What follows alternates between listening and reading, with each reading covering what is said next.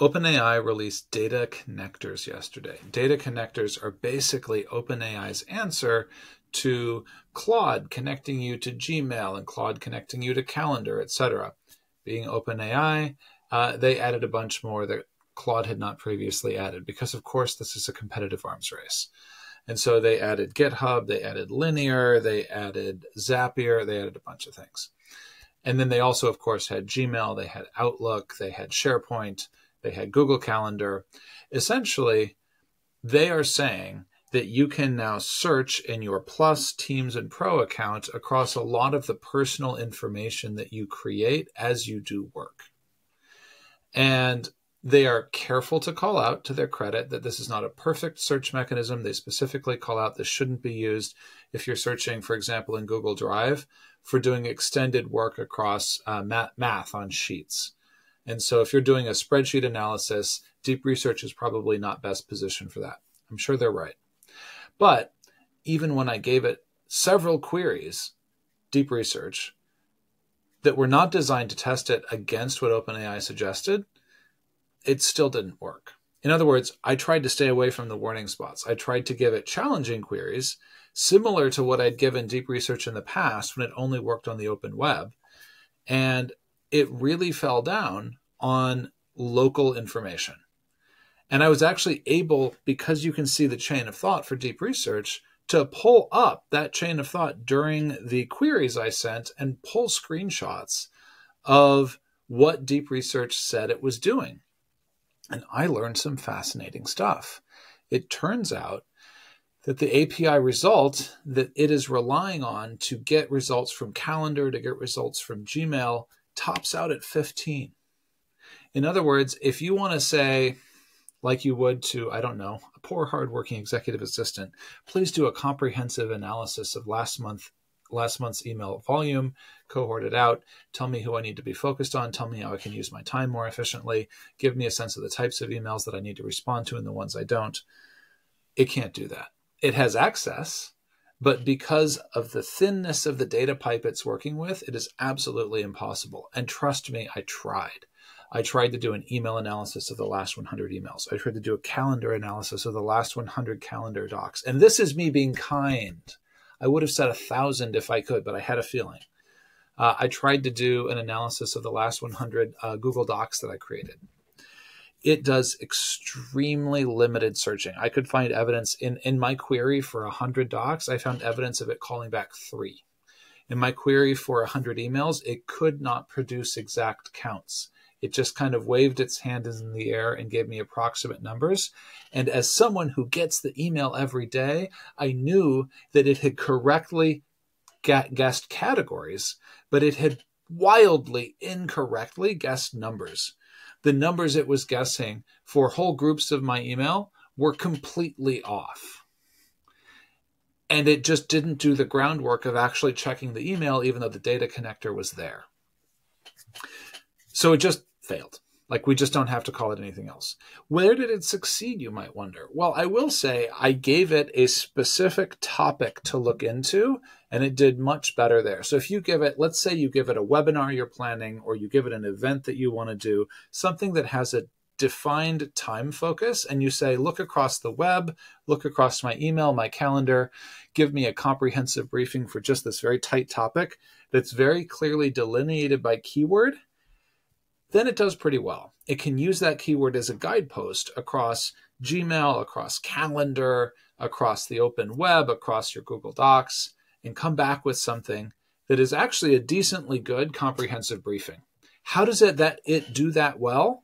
Because each individual data source is not going to be a ton of individual units of data. It's not going to be more than 15 in many cases.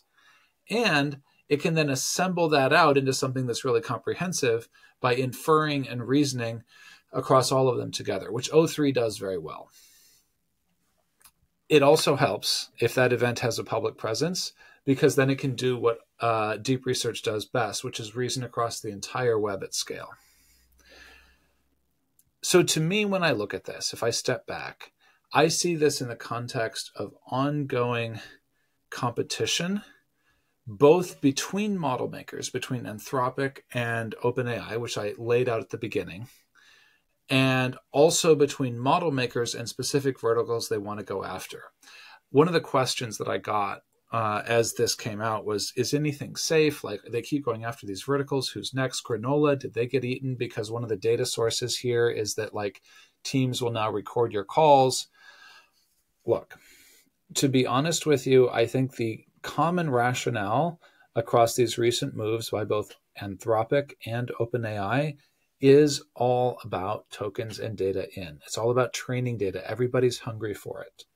And so they're building connections to Gmail for training data, for Calendar for training data, anything they can get. They're building the meeting transcripts piece for training data. They're building, Anthropic is cutting off access to models in Windsurf, which was acquired by OpenAI, in order to cut OpenAI off of training data. Now, it doesn't really matter because Windsurf can get third-party access instead of first-party access. But the point is like the intent. The intent is to cut them off from training data, to keep your rival from getting training data. And so if you're building in the space, the question you should be asking yourself is, how easy is it for a model maker to get access to training data that they would find high value, that would have real rewards if they got it right? And so my proposal to you is to look for places where that data would be hard to get, where they couldn't just add an MCP server and get the data, because that is basically what OpenAI did. And I think the question is not, would they add an MCP server to get the data if they could? It is collecting the data to do this in line with their larger vision that they have stated for the company.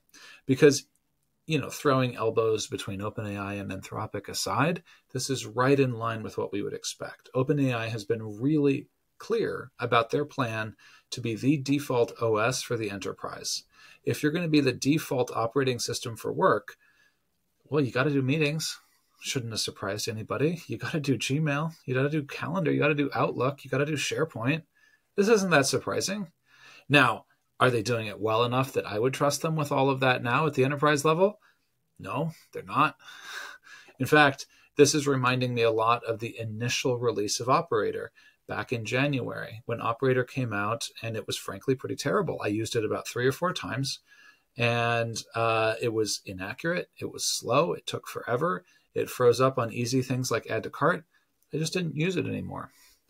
Well, I had a feeling they would make it better because, after all, it's in beta. And last week they did. They added their O3 model as the driving model behind Operator. Operator got about 10 times faster and 10 times more accurate. It's actually a useful tool now. They didn't make as big a fanfare out of it, but I now find that I actually go to it and imagine specific use cases because it is fast enough. I used it for a real task I did not pre-plan just this week.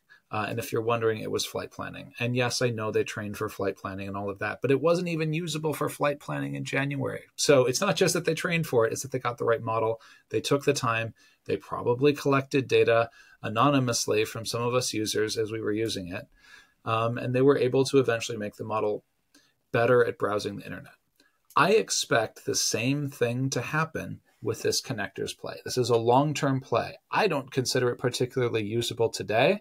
I consider the move toward data for the enterprise and workplace something that is not surprising, and something where OpenAI is going to get much better at this over the next 6 months.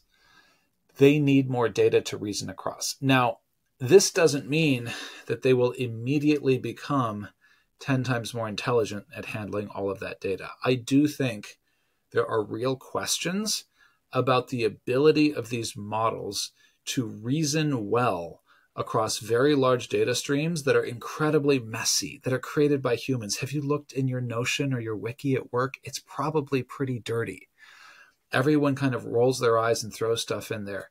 When you have a dirty repository of unstructured text data like that, it is inherently not a great place to ask the AI to start to make meaning. And yet that is often the case for a lot of our text repositories. And so I think my challenge to you is, how good is your prompting and how precisely are you asking for work to be done?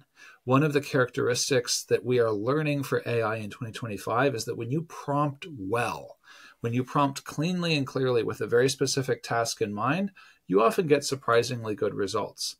But when you ask for something fuzzier, harder, more like you would ask a very senior researcher where you don't even fully know the question, you often get quite poor results. And that really explains how my experience went with connectors today. I was able to get my specific query around, events and webinars and understanding how they all assembled into a briefing and kind of give me the sense of the emails and the calendar and the agenda and the public profile for this specific event. That went well. It was a very specific query. My more generalized discovery question around patterns in my email and patterns in my calendar, that went terribly. Like, it just did not go well at all. And it could not pull the volume of data needed to make sense of it. And so I am taking away from that part of the challenge for work here in 2026 is how can we more effectively structure our queries so we precisely ask what we intend. That takes a lot of human work. It's not easy, but I think that's a big work skill that we all can stand to get better at. Clearly, I could stand to get better at it because I batted like 1 for 3, 1 for 4 on my test queries today. I need to figure out ways to use this tool that are more like a scalpel and less like a chainsaw. This is not a chainsaw tool. It's a very precise tool right now. It may get higher bandwidth as they increase the scope of those connectors. It's not that high bandwidth now.